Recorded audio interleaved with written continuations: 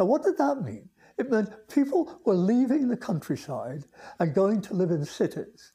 And what did that mean? It meant that people in cities had to be fed. They were not going to grow the vegetables themselves or meat.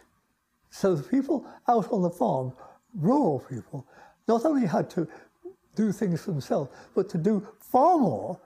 And what they realized was that selecting animals and getting, you start with a regular pig and then select the fattest until you've got real porkers.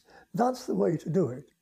And Darwin said, yes, I think there is a natural equivalent to the breeding, the selection that farmers use to get fatter pigs and woollier sheep and all of these sorts of things, meatier cows, all of these sorts of things.